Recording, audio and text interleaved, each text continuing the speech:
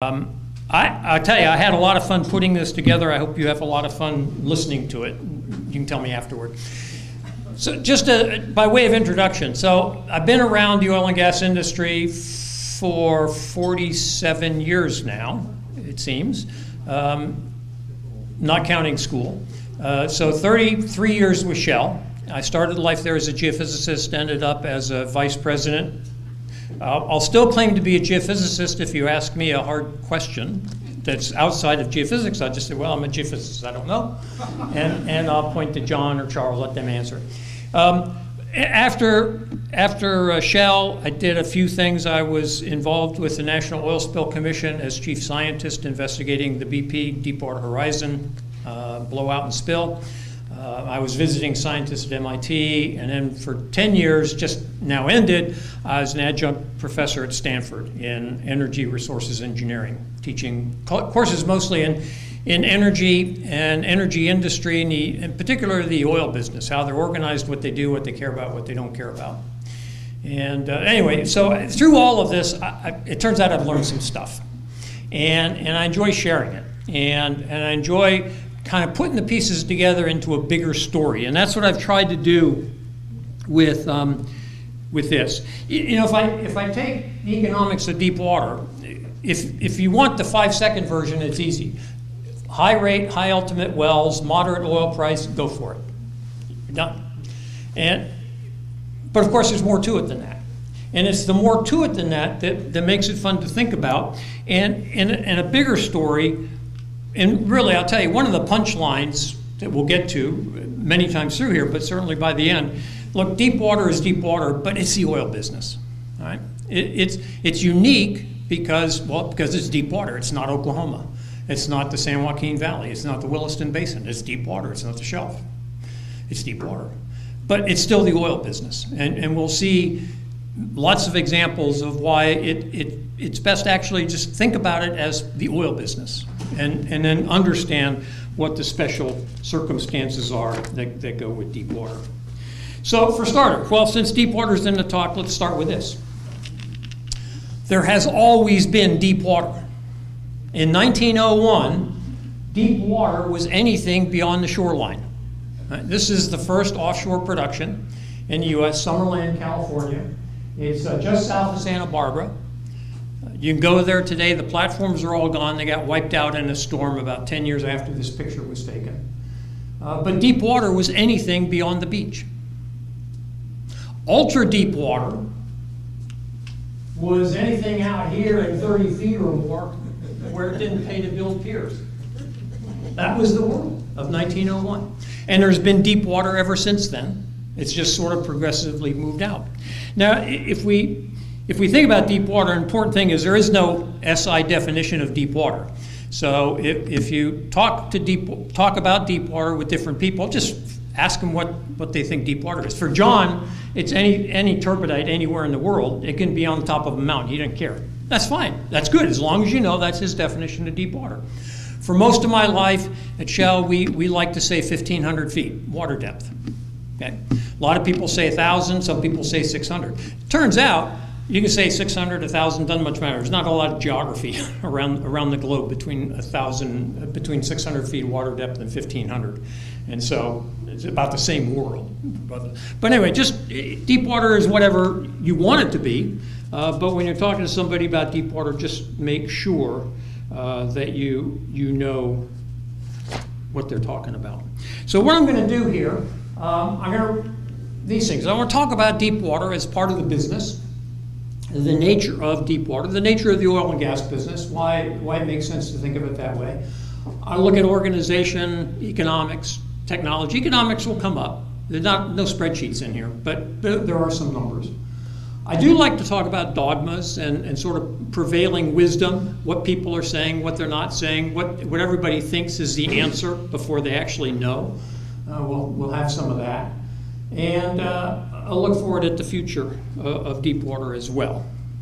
Now, the first important thing in this story, well, actually, before I get to the first important thing, I got another important thing. It's not on the slide, it's on paper. It turns out that Houston Geologic Society, in October of 1988, had a speaker. His name was Tom Hart. Tom was a longtime executive at Shell, geologist, was exploration vice president. In this talk, Tom opened it with talking about his experience over the years, as I kind of did to open this, and then said, but what a dynamic period, I'm reading from his talk, what a dynamic period this has been for a petroleum geologist. The oil business emerged from the doldrums of World War II and exploded into the high-tech business it is today. Geologists rode the crest of a technology wave unprecedented in height and breadth in the history of the science. And the beauty of our science is that technology breakthroughs are expressed as new thoughts and ideas that we can put to work immediately. We don't have to make new machine tools. We don't have to build factories. We don't have to structure huge capital formations. We can take advantage of our new ideas to improve the business immediately. And I found this when I was searching through my huge stacks of things in my office, and I was like, you know, this is the same today. Tom said this in 1980. Now I give Tom credit for it. Actually, I had something to do with writing this with him. But it's just as true today as it was in 1988. We're in a business that continues to grow and expand. It's driven by technology. Technology changes. And it's pretty spectacular what we're able to do with technology. And we'll come back to a few more examples of that as we go. Now, back to Deepwater. The first most important thing is it does not live in a vacuum. Deep water is deep water, and deep water oil production is just fine. But it turns out that the oil you might produce from deep water, this actually isn't from deep water, this is from the UK North Sea, but no matter. Nobody actually wants this stuff. It's lovely and it smells good, if you're the right kind of person, I suppose. By the way, if you go back to Summerland, there's a nice little park there, and you can walk down to the beach, and it smells also good. There's seeps everywhere up and down the coast there. So there's no surprise that people were drilling for oil along the coast there. In any case, nobody actually wants crude oil. What people want is the products that are made from it. Fuels, plastics, petrochemicals. And so the deep water, as part of this big business, has to survive as part of this business. It has no intrinsic value of its own. Its value is what we can do with what we produce from the deep water. And that's important to remember, right? Because that will frame, particularly when we think about it from an economic standpoint. Now, let's go back to the oil business and put deep water in perspective. This is the oil business, 100 years of the oil industry. Now, Spindletop, by the way, some of you may have heard some of this before because I sprinkle these things in lots of different talks. That's okay, because chances are you'll remember it better. I'll remember it better. But look, Spindletop was a huge moment in this industry. It is, in my mind, the beginning of the oil industry, the modern day oil industry. When the first well blew out at Spindletop, U.S. oil production at that very moment, that well blew out, and it's estimated it was flowing something like 100,000 barrels a day from like 1,000 feet drilling depth. That's pretty spectacular. 100,000 barrels a day. At that moment, U.S. domestic oil production tripled. It went from 50 to 150 at that very moment. It's pretty amazing. And in the year following Spindletop, there were something like 1,500 oil companies were chartered in the United States to go after this business. That's how significant it was for the industry and the development of the industry. Fast forward 100 years. By the way, Spindletop is about 160, 170 million barrel field. There are a few wells still producing today. It's pretty interesting. Fast forward 100 years, and we have things like the Na Kika production facility in 6,000 feet of water in the Gulf of Mexico. Na Kika, as a group of fields, approaches 1 billion barrels. It's at least 600 million, depends on what you add up. Ultimately, it's probably going to be pretty close to 1 billion barrels. With that kind of footprint compared to that. That's something else very significant about this industry and how it's advanced. And the fact that, okay, it's not onshore in East Texas. is out in 6,000 feet of water in the Gulf of Mexico. And there are facilities like this elsewhere in the world. It's very, very significant. This is just the most dramatic example of how an industry has evolved. Okay, 100 years is a long time, but this is pretty spectacular stuff. Now, you know, since economics is in the talk title, I picked it, I guess. Like a lot of things, you pick the title before you actually put it together. So you kind of have to keep coming back to it because I promised I'd talk about economics. Okay, we can't talk about economics without at least saying something about oil price. So here's oil price. This is from what was the BP Statistical Review, is still now the Statistical Review. I just can't remember who publishes it now, but it's still easy to find online. And for those students in particular, if you have not seen the Statistical Review of World Energy, go online, search for it, find it, and look through it every year because it compiles so much information about energy, hydrocarbons, oil and gas, coal, nuclear, renewables. It brings it all together in one place. And just one of the greatest things about it is BP's been, and the current group that's doing it now, they've been doing it now for 70 plus years. And so there's a lot of consistency. You can search, you can find old versions of it. You can find the very first one that was published 70 some years ago. And it's amazing to look and see how the world of energy has evolved. And so every year in June when this comes out, I go and I print it and I start pouring through it and I look at it and see how things have changed over the course of the year. Anyway, that's where this plot comes from. And it's a useful plot. So here we have from 1861 to today, basically. The dark line at the bottom is the price of oil. The scales on the right, it goes from 0 to 140, so these are $10 increments.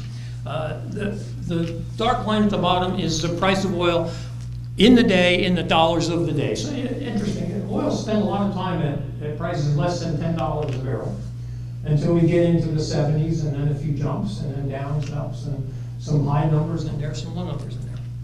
The yellow line is if we take those dollars of the day and correct them for inflation from whenever that was, and well, this is a year-old slide, so it puts them into 2022 dollars, so essentially today dollars. So you can see. Oil has spent most of history of this industry at pretty moderate prices. Now, we could talk a lot about oil price. I don't talk a lot about oil price because oil price doesn't actually determine success and failure in this industry. Oil price is good for some things, but only for some things. Good oil fields are good oil fields regardless of price. A good oil field at $100 a barrel, I guarantee you, is a good oil field at $40 a barrel.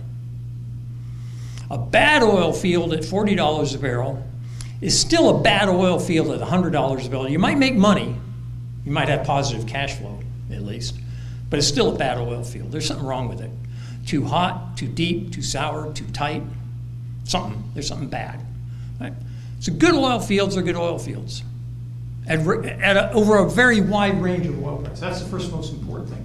Second most important thing, price is not an existential threat for well-run oil companies. Now, there's a little footnote on that. Look, if you're a small independent, focused geographically or geologically, price can be a make or break thing for it. I'm not pretending that's not true. But particularly for the majors, the international oil companies, large independents, those with a portfolio, those that understand the importance of what a good oil field means, price is not an existential threat for these companies. Forget what you hear in the media. They don't know what they're talking about. By the way, there'll be a lot of that as a theme as we go through the night. Now, you want proof that price is not an existential threat? Well, here it is. Shell, ExxonMobil, Chevron, BP, Total, ConocoPhillips. This is how long they've been in business. They've seen it all. They've seen high oil price, they've seen low oil price. And by the way, almost every year, all of those companies have made money. Sometimes more, sometimes less. But they've never been in danger of bankruptcy because they've run their business knowing that that's what oil price does. You don't try to predict it. You try to manage your business so that you survive regardless. And you do that by, where have I heard this before? Good oil fields and good gas fields too. So that's important. Now there's another thing about price.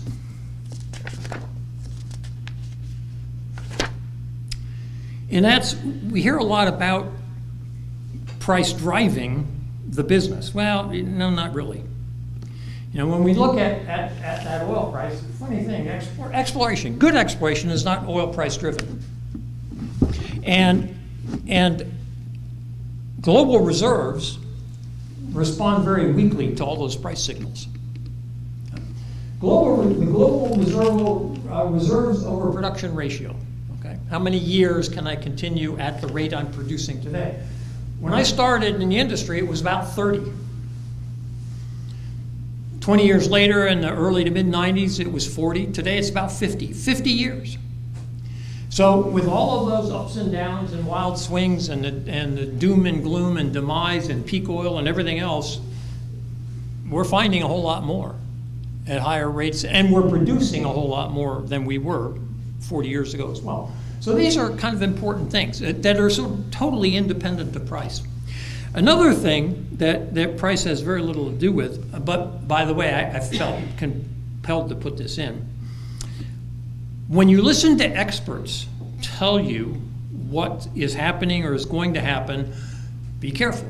Be very careful.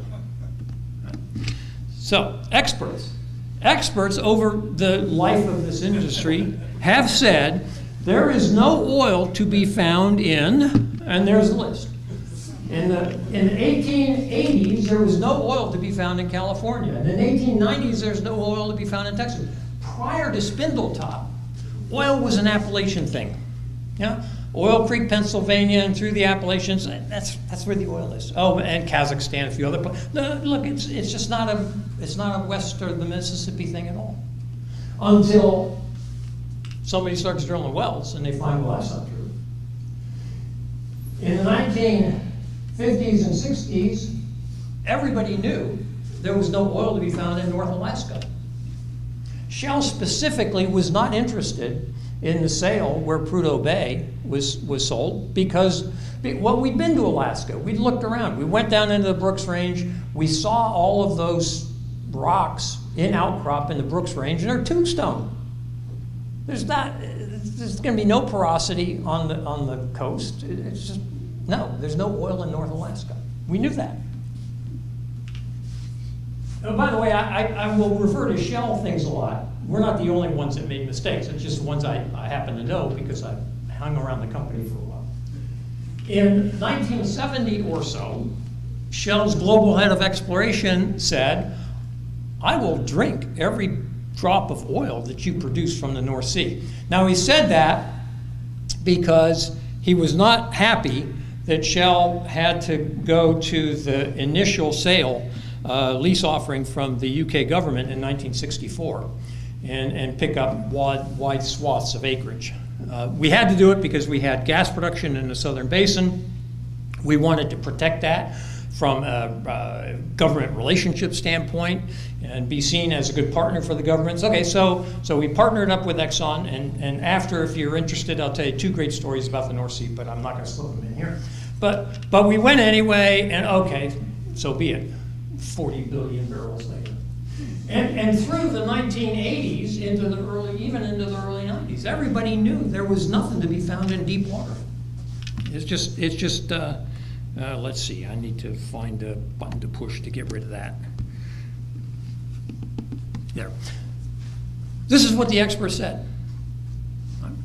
Experts not so expert. Everybody's an expert before the fact. The USGS and various industry experts have also said repeatedly, we're running out of oil. And by the way, when I quote headlines and things in here, the reason my binder is so thick is I've made copies. So I can prove to you that, indeed, this is what people were saying. So anyway, documented. The first time the USGS said the US is running out of oil was 1926, and has been saying it ever since. Up until the early 2000s, 2005, 6, 7 time frame, when peak oil was in vogue, and lots of people, lots of industry experts were saying we're running out of oil. All through this time period, R over P has been increasing dramatically. But the experts have had a story to tell. Go figure. Now let's come back and look at the business. Talk about exploration a little bit. Because this is, when I talk about deep water, I'll sort of fall back into my life as an exploration professional and talk about it this way. When we look at the U.S., so the axes here are years, 1900 on the left, 2020 on the right, and what we're looking at is a plot of approximate U.S. lower 48 crude oil reserves, as given by the Energy Information Administration, the federal government. So the data is good. It's approximate because I took a few things out to make it lower 48. But why I say lower 48 is because the lower 48 is this, basically it's a free-for-all. There are thousands of companies, big and small, very big to very small. They all get to do what they want, try different things, experiment, try technologies, succeed, fail, the whole. It's just this great free-for-all. So it's this very, very vibrant, open, dynamic marketplace. And so what you see is something that's much more related to geology and technology than governments parceling out acreage or something like that. Right. So here's what the picture looks like. I could put the arrows on here for when we were running out of oil all the time. Prominently, you know, it was all going to be over in here, but no matter. Now, we look at this, and it's not a monolith. There's lots of different things that have been going on. It started, I separated into 5 phases when I think about the history of exploration. The first phase, from Drake, peaking around 1915. 1920, the seismic method was invented. So it's really before that and a little bit after. What was the industry doing? The industry was drilling what they thought was a subsurface target based on something they saw at the surface. Now, back here, that was mostly seeps. Oil Creek, Pennsylvania was called Oil Creek for a reason. And a lot of seeps on the California coast and elsewhere were drilled, and actually a fair amount of oil was discovered. And it was in 1890 that, is it Dr. I.C. White? I think that was his name. 1882, when he first promoted his anticlinal theory of oil and gas accumulation. And the industry didn't like it at first. Nobody liked it at first, but it caught on. And so by 1900, the industry was actually out drilling the surface expression of what they thought would be subsurface anticlines, because that's where it was seen to be oil. And a lot of oil was found this way. Now, you know, drilling for structures is pretty straightforward. You're on the Gulf Coast, you're looking for North Dip. You're in the Powder River Basin, you're looking for East Dip. In the Uintas, you're looking for South Dip. In the Anadarko, it's North Dip. San Joaquin Valley, it's West Dip. You're trying to find where the prevailing dip turns over, and you establish a sand line. And a lot of oil was discovered drilling these surface expressions of anticlines. Now, some of these anticlines on the surface are pretty dramatic. This happens to be my favorite. If you've never been to the Bighorn Basin in Wyoming, go and stand there where the Shoshone River cuts through the Sheep Mountain anticline and just marvel at this. It's pretty impressive. There are a few gas fields down dip in both directions, but this is pretty impressive stuff. There are a lot of other things that are pretty impressive that were found drilling the surface expressions of anticlines. Not quite so impressive on the surface, but pretty impressive in the subsurface when they're drilled. And this is one of them. This is the largest oil spill ever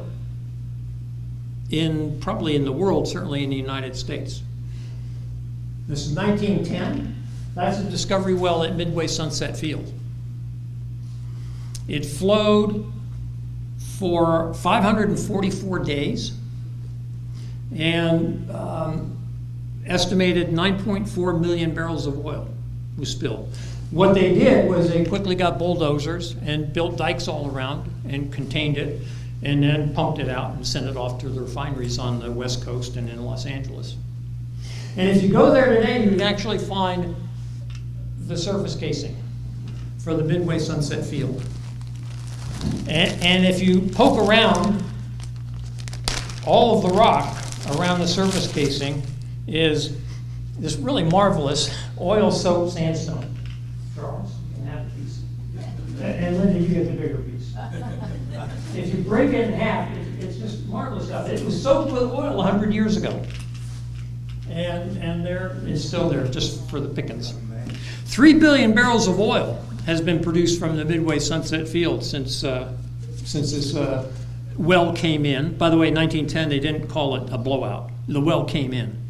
Right. 3 billion barrels has been produced, and another 500 plus million is still in the ground to be produced. So it's a pretty spectacular field. Okay, that takes us through the first phase. Then we get into seismic. Well, seismic, what do we do with seismic? Well, we're doing the same thing with seismic we were doing before seismic, except now I had a better look at the subsurface. I didn't have to infer from what I saw on the surface. I could kind of actually look beneath my feet. And so more points of control, not just imagining and a few bits of the wells I had, but now I've got the seismic method to help. And the seismic method, as it's developed over the years, has been pretty spectacular. And it's not only allowed us okay, I can do structural traps, but I can also do stratigraphic traps. And the sort of the whole mindset of exploration has developed since then. And then the seismic tool has been available at first onshore, and then phase 3 when the seismic technology moved offshore. And now it's developed today into these very, very extensive, very dense 3D surveys and 4D surveys, pretty spectacular. And then the fourth wave, Deepwater, which came about really in the 1980s. And it's a pretty significant wave. And then the fifth wave going on right now, which is shale. Now, you may like or dislike any one of these, that's okay. But they're all unique, they're all different, they all have their strengths, they all have their weaknesses. They're all the oil business. And the interesting thing about them is they didn't just happen. They happened, I contend, because somebody actually believed something might be there worth doing. Now, a lot of people would say, well, but look at all that stuff people were saying about the Deepwater. Obviously, no one really thought there was something in the Deepwater. Well, actually, I don't know. Somebody believed in it, because in the mid-'80s, the early '80s, 1982, 83, Shell put our brand new shiny seismic boat to work, acquiring proprietary 3D data over the Deepwater Gulf of Mexico in advance of the first area-wide sale in 1984, where we bought Auger and Mars and lots of other very, very nice fields. This was a huge investment. Somebody actually believed there might be something out there. No, didn't know exactly what it was, didn't know how good it was going to be, but somebody believed there might be something there. Pretty important. And if I go back to the current wave, just as a side, is shale really a surprise? Lots of people seem to act surprised about shale. Well, I hold in my hands a Xerox copy. Now, youngsters, you don't know what a Xerox copy is, but we used to have these machines called Xerox machines from the Xerox Corporation, and they would make copies. And so Xerox became its own little noun. And so this is an actual Xerox copy of an article from the Houston Chronicle, dated February 9th, 1981. The National Petroleum Council report on unconventional gas, where they estimate, it says right here, 500 to 600 billion cubic feet is ultimately producible from tight reservoirs in the United States, unconventional gas. And it specifically mentioned Devonian shales. Go figure. So, you know, these things are not surprises to everybody. Obviously, some people get surprised by it, but they're not surprise to everybody. So now what's the deal? Okay, well, look, we got these 5 phases. I could take them apart. I could talk about each one independently. They're all interesting stories. But I'm here to talk about the deep water, so let's look at the deep water. Now, here is where, because this picture comes from John Rosine, it comes out of the Deepwater book. It's compiled by Macon and others. This is actually deepwater reservoirs, wherever they may be. Right? Onshore, offshore, doesn't much matter. Okay, so going back to the late 19th century. But this is, on the scale, the vertical scale's cumulative reserves from deepwater reservoirs from 1890 today. So what was going on up to the 1970s and even into the 1980s? Well, most everybody was saying that this is nothing very attractive about this. Yeah, there are some discoveries, things like Cognac and Bullwinkle, but these are sort of shelf reservoirs. The water happens to be a little bit deeper. They're tough because the shelf reservoirs are not that great. These are difficult economically. You should find a really big field. Early deepwater drilling on the shelf, drilling for the deepwater facies below shelf fields, found no sand. So there was a lot of wells that had been drilled.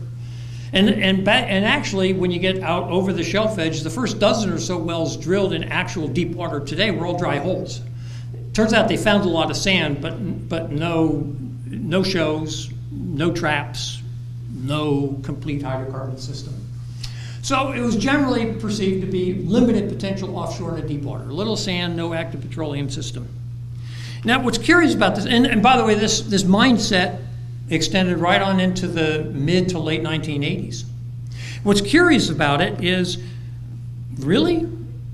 So in 1983, the deep sea drilling project actually took some cores off the Mississippi Delta. And two of them in particular, 621, which is 140, 150 miles from the shelf edge, and 615, which is 310 miles from the shelf edge. And here's what those cores look like. No, there's no sand in deep water. There's gravel. Good grief. You know, this business has always been one where we look at the present to inform us about the past. That's one of the things that we do. We go out and look what's happening today. And the same thing certainly was probably happening in the past. Well, look, these are modern day deposits. This is in the first 500 meters below the seabed. Well, in the first 500 meters below the seabed. But look, gravels and abundant sand. So there's plenty of sand beyond the shelf edge. We just had convinced ourselves, No.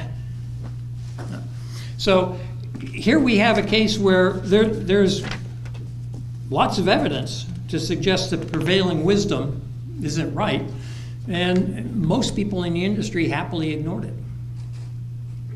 My friend Rufus LeBlanc would refer to this as big medicine, by the way. So, well, let's fast forward a decade or two into the late 90s, early 2000s. What the industry analysts were saying was, okay, you've made some discoveries in the Gulf of Mexico. That's fine.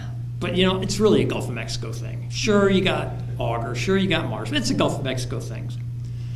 And countries around the world sort of believed that.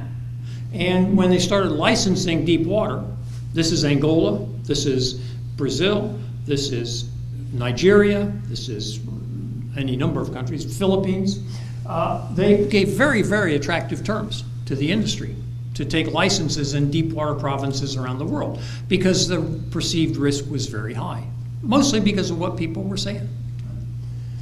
Besides that, we're back to oil price. Oil price was low, and the analysts were saying, deep water is too expensive. You can't make money in the deep water. Now, that's what the industry analysts were saying. The operators and the geoscientists are saying something very different. Deepwater basins are underexplored. We don't understand them. We haven't really sampled them. We don't know what's going on. We've done enough to be, and they're actually, by the way, I've got the articles here. Operators saying, we don't believe that deepwater will ultimately be constrained by technology. We don't know quite where the geologic basement is, but we don't think we found it yet. And very importantly, we've never, ever seen wells and reservoirs like this before. This is the high rate, high ultimate well. 20, 30, 40, 50,000 barrels a day. When we developed Auger, we built a tension leg platform, we Shell, with 48 well slots to produce 60-some thousand barrels a day, because we planned for shelf-like production rates. We used 8 slots of the 48 initially. And the other 48 were great because we had them for tiebacks for fields that we found in the vicinity. That's how good the Deepwater was compared to what we kind of thought we might have based on shelf analogs. Pretty impressive. But this is the Deepwater. Now, that doesn't make the Deepwater magic. It just means that, look, this is a characteristic of the Deepwater. To go with 3, 4, 5,000 feet of water, you might find really, really spectacular reservoirs.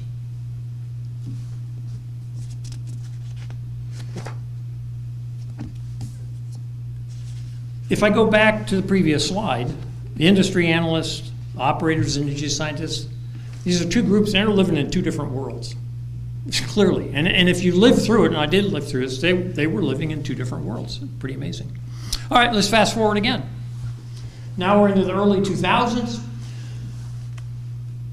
Deepwater discoveries continue, big discoveries in many more provinces around the world, big discoveries in Brazil, big discoveries in Angola, big discoveries in Malaysia, big discoveries in the Philippines, big discoveries in Nigeria, big discoveries in West Shetland, off in the UK continental shelf, big discovery, and more in the Gulf of Mexico.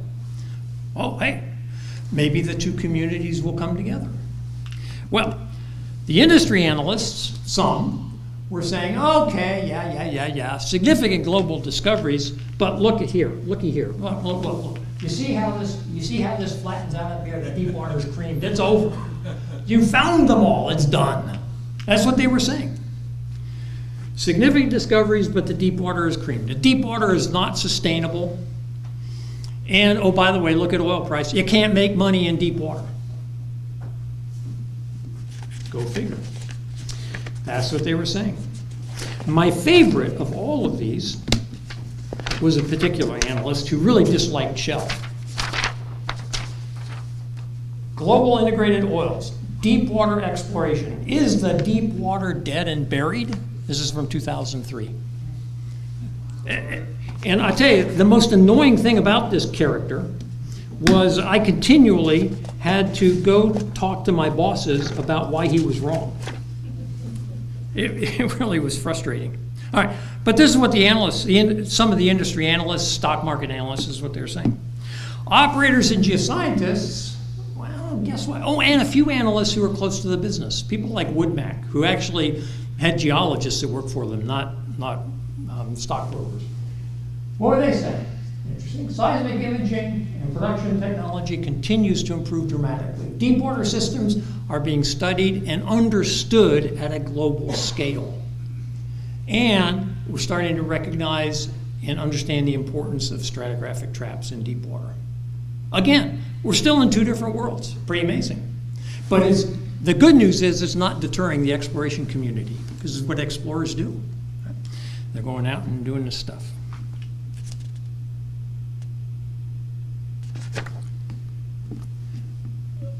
Another decade or so, the discoveries just keep coming. Go figure. Now, by this time in the early 2010s, most everybody is saying, hey, the Deepwater leads the industry in value creation. It's pretty spectacular. But for a lot of the analyst community, that didn't last, because 5 years later, oil prices were back down, and they were coming out of the woodwork again. It's over. It's too expensive. You can't make any money. At the same time, operators, deepwater operators, are continuing to make discoveries, to bring new fields on production, and to develop extensions to existing fields, utilizing infrastructure. Again, they're still in two very different communities. Pretty amazing. Add another 5 or 10 years. Here we are, almost to today. Discoveries keep going up. Today, I say pundits, it's most everybody. Deepwater is the cheapest and greenest source of supply, of new supply. Deepwater resources are critical to fueling the energy transition. Deepwater production is set for continued growth. The same people that wanted to tell me in 2003 that the Deepwater was dead and buried are now saying that deepwater production is set for continued growth. And my favorite, oh, it's my second favorite, offshore oil and gas is undergoing a remarkable renaissance. It's pretty okay. My favorite headline of them all from 2020, just to prove I got it. Oil majors' focus on deep water pays off. If only I'd still been working for Shell and I could afford this to my bosses that I was trying to convince decades earlier that that was going to be the case. But no matter. That surely was my favorite. And then what's going on with the business? What are operators doing? Well, operators are continuing today to evaluate existing old and new plays. They're developing new technology. They're making really efficient use of existing infrastructure. And now this is a very important thing. It comes back to one of my themes for tonight. It's the oil business.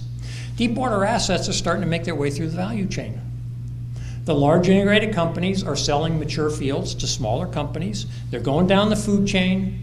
And the smaller companies are now operating these things effectively, productively, and efficiently. And that will continue. This is the oil business. The same thing happened on the shelf. Same thing happens internationally. Same thing happened on shore. It's the oil business. Go figure. And that's where we are. Now, it's worth commenting a little bit, bring a little bit of realism back into it. This all looks very nice, and it looks very good. It's not always that easy. You get to the point where you think it's about shooting fish in a barrel, you know, just out there for the taking. And here we had in 1989 this very unique, interesting discovery at Mars. And then some people started drilling wells around Mars. Now, do these wells all represent one company's activity, Cindy? You don't have to name which one, but I believe they are. No. Five of them were one company. But you know, people see this thing called Mars, which is pretty spectacular, and uh-oh, I can't replicate it quite so easily, can I? Bang. And what happens after 7 dry holes? Well, you stop. Something's not right. 2 years in, and it's time to stop and say, look, we really don't quite know what's going on here. I think the one in the middle is Cindy. I got this slide from her. I asked if I could use it. We really don't know what's going on here. So what do? You do exploration. You step back, you look at the data you have, you take the basin apart, you put it back together, you apply the well control, and what happens next? Well, Ursa is the next discovery drilled in the basin. And now you've got, you have a better understanding. You have a better understanding of geology, better understanding of what you're doing. And no, it's not easy. And it comes with occasionally some pain, sometimes some very expensive lessons, but that's how we learn. That's how we do the business. Oh, by the way, in the deep water, it also comes occasionally with some fortuitous help. In this case, I'll say from the federal government. The Deepwater Royalty Relief Act of 1995 was pretty significant. It's one of a few examples of, I would call very effective federal legislation. And the net positive, the net benefit to the federal government is measured by many, many studies in billions of dollars. When you take the royalties that weren't paid, but then in place of that, you had lease bonus, you got somewhat smaller royalties, but you got taxes and everything else. Net benefit to the federal government has been pretty significant. So it's you know, there are examples where government help is actually pretty good. Now, back to economics. Look at it in the context of the oil business. Is Deepwater expensive? Now, I'm going to go through this pretty quickly because you can read the words. By the way, the answer is going to be no. Or more exactly, well, it depends on how you count, I suppose. Look, if one of my favorite indexes, there are lots of different economic. By the way, I was manager of economics for Shell for a couple of years, so I claim to know something about this stuff. there are lots of metrics that we use in this business. Finding cost, development cost, this thing, this index, this per barrel, whatever it may be. One that I like a lot is one, a term I think Mike Economides coined it, called activation index, which is how much does it actually cost to bring on a barrel a day of production. I like it because anytime I read a headline about what somebody's doing, some big development, some asset sale, I can do the arithmetic in my head and say, it's probably going to be a good deal. It's probably going to be a good venture. That one probably will work. Ooh, why are they spending that much money? I don't get it. Whatever it may be. So when you look at activation index around the industry, let's look at the industry. If I do conventional, very general numbers here, but they're real numbers from real things, so I'm not making anything up there. A mature basin, West Texas, Oklahoma, drill a conventional well. This is not shale, it's a conventional well. I spend $1 million to $1.5 million to drill and hook it up, and I'll deliver on the order of 50 barrels a day. That's okay. Activation index is $20,000 to $30,000 per barrel per day of production. If I'm drilling in shale, I'll spend $8 to $10 million. IP's 500 barrels a day. Activation index 20 to 30,000 barrels a day.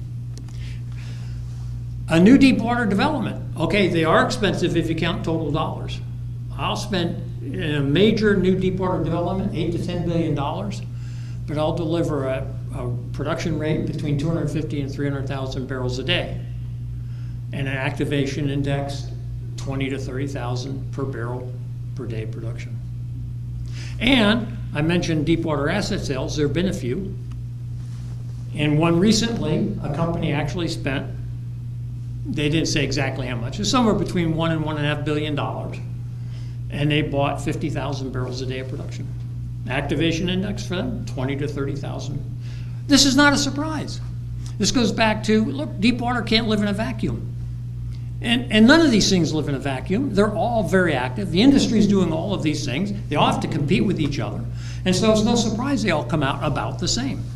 Because if one of them were a whole lot higher, nobody would be doing it. By the way, if 20 to 30,000 a day sounds like a lot, we can compare it to another real number, and that's enterprise value for the upstream industry. Enterprise value, it's a financial metric. If I take market cap for a company, market cap plus debt minus cash, that's the enterprise value, that's what that company's actually worth in cash. The E&P universe, enterprise value, 47,000 per barrel per day of production. Anything I can do between 20 and 30,000 is a good piece of business. That's why we're doing it. No surprise. So yeah, deepwater's expensive because it's going to cost me billions of dollars to do anything. And so I have to be well capitalized to do it. This is why it's where the majors live. And I'll get big volumes in return. But in terms of sort of conventional metrics, how efficient is it? It looks like the rest of the industry. Now, why does deepwater continue to work? Well, it's about technology. This is the seismic line that Auger, the discovery well, was drilled on. We saw amplitudes up against salt in deep water. And golly, that just looks like so many things we drilled on the shelf. We didn't know because we had a lot of experience in 1986. Yeah, 1986-ish. We had lots of experience drilling amplitudes that didn't work. So, we didn't have a good sense of how to calibrate these amplitudes, but they were good amplitudes. Tom Hart, Shell would refer to these as hey lookies. He's a geologist when he would do, let the geophysicists do the thing, just hey lookies. So we saw these great amplitudes, so we spent a lot of money in a 1984 area-wide sale and bought a lot of acreage on spec. And this is one of the things that came from it. A decade or two later, we have these marvelous 3D seismic surveys with all the well tracks plotted, all of the amplitudes calibrated so that we know what oil looks like, what gas looks like, what water looks like, multiple layers, and we can just do marvelous things with it. Another example, and these examples I pulled from the Deepwater book. This is one that Cindy provided. This is Thunder Horse. Time data on the left, depth data on the right.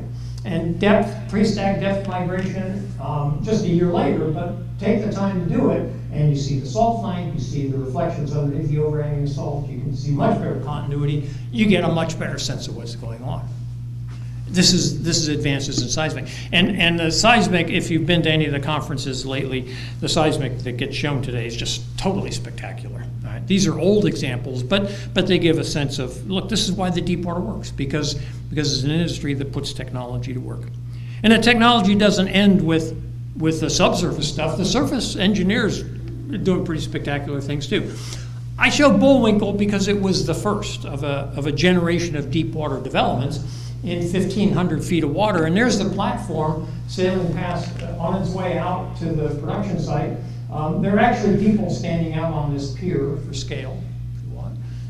This thing is going to be set in about 1,500 feet of water, and in 1988.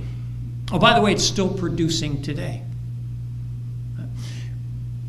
There are those that understood the opportunity in Deepwater in 1988, and there are some that still didn't.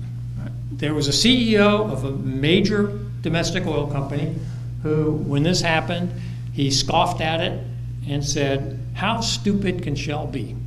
They have just built the tallest building in the world, and they're going to occupy the top 4 floors." Well, he was right.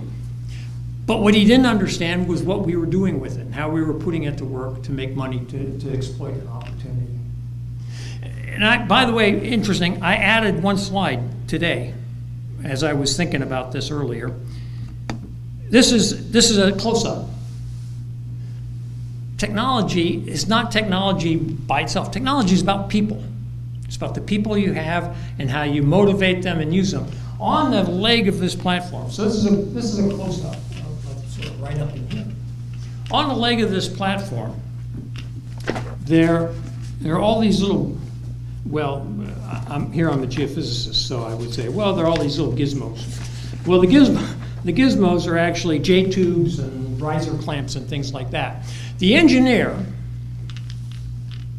who was responsible for this, Pete Arnold, had his own set of insights. He didn't ask anybody. He was responsible for the platform. Now, his job was to build this platform as smartly and efficiently as possible. But without asking anybody, he spent a few tens of thousands of dollars to add many more riser clamps and J-tubes on the legs of this platform than we would ever need for the Bullwinkle field itself. Bullwinkle field itself is not a pretty modest-sized field. He put them on there because he'd been in the Gulf of Mexico for a long time, and he said, look, there are bound to be some things around there that are going to want to tie back to this platform.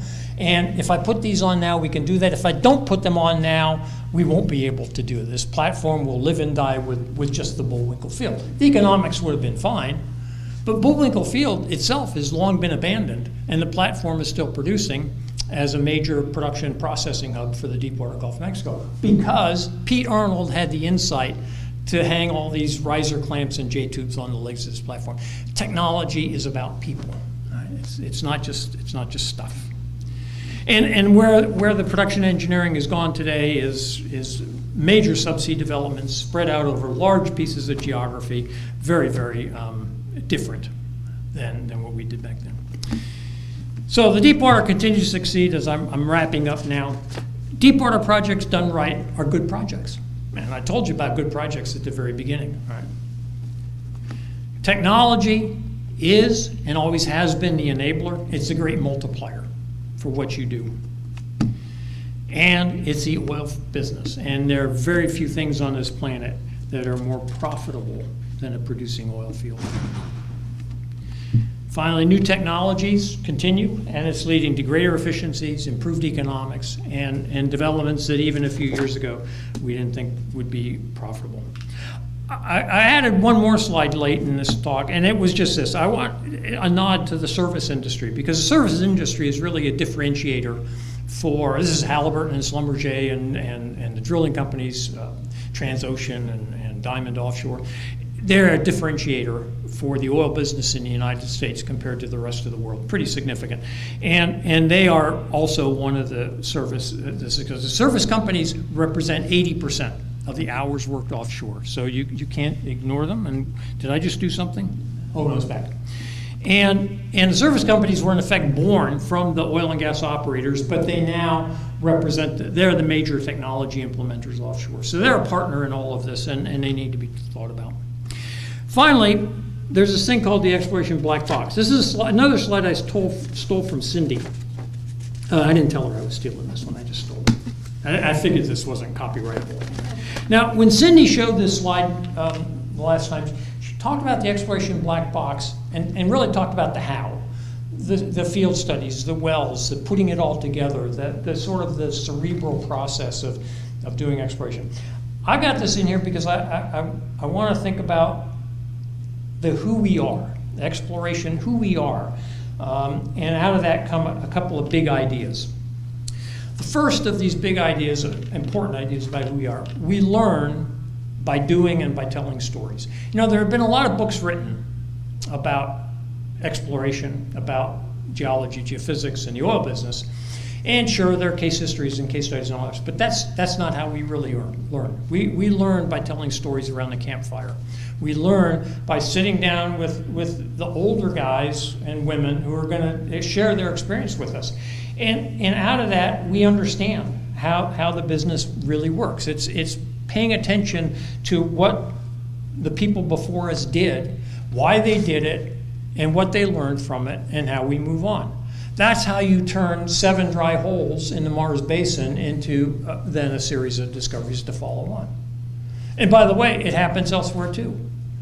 You know, how do you? I can go.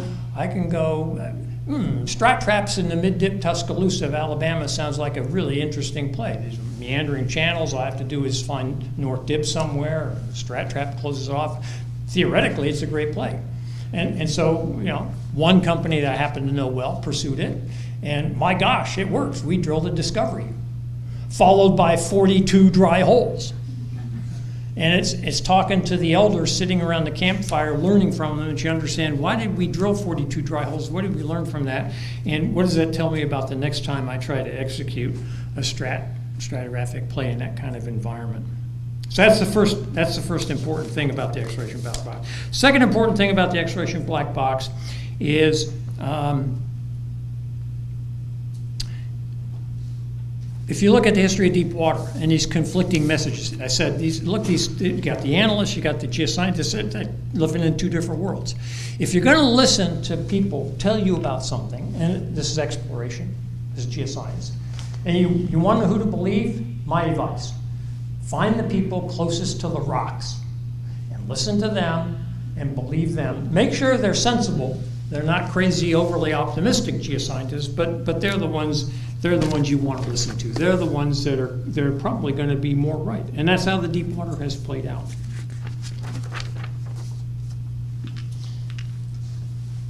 Reading from Tom Hart. Years ago, when oil was $3 a barrel, this was written in 1988. We thought we could see the end. We speculated on who would be the last exploration production employee in the business. The general consensus was that it would be a tank gauger with a pickup truck, probably somewhere in West Texas. He would measure out the final drip and turn out the lights. This is probably wrong. I bet the last exploration employee will be a geologist with a pickup truck somewhere in Oklahoma. He'll chip off a piece of the Arbuckle outcrop, drive in a hurry to the nearest phone, call the rig, and tell him to drill deeper. Now, I think if Tom were writing that today, he would say, yeah, okay, maybe not Oklahoma. Maybe he looks at a core from the lower tertiary and contacts the rig that's drilling out in Keithley Canyon. But that's exploration. In closing, one last thing, and then I am done. There was a guy at Shell I never met. I wish I had. His name was J.W. Pittman. J.W. Pittman, in the mid-1960s, was a production general manager for Shell in the Gulf of Mexico. J.W. Pittman was a media darling amongst the oil industry press. I guess that counts. In 1966, because Shell had just done something pretty remarkable. We had set a platform in 265 feet of water. This was the deepest anywhere in the world. It's a world record. This is spectacular. And so people were rushing in to talk to J.W. Pittman about this accomplishment. And when he was interviewed, he said, yeah, okay, that's neat. I've done that one. What I'm more interested in, his quote, what I'm more interested in is talking about the future and the idea that one day we might be setting platforms in 1,000-foot water depths 100 miles from shore. That was J.W. Pittman in February of 1966. So I'll close with a quote from Mr. Pittman. And I thank you for your attention.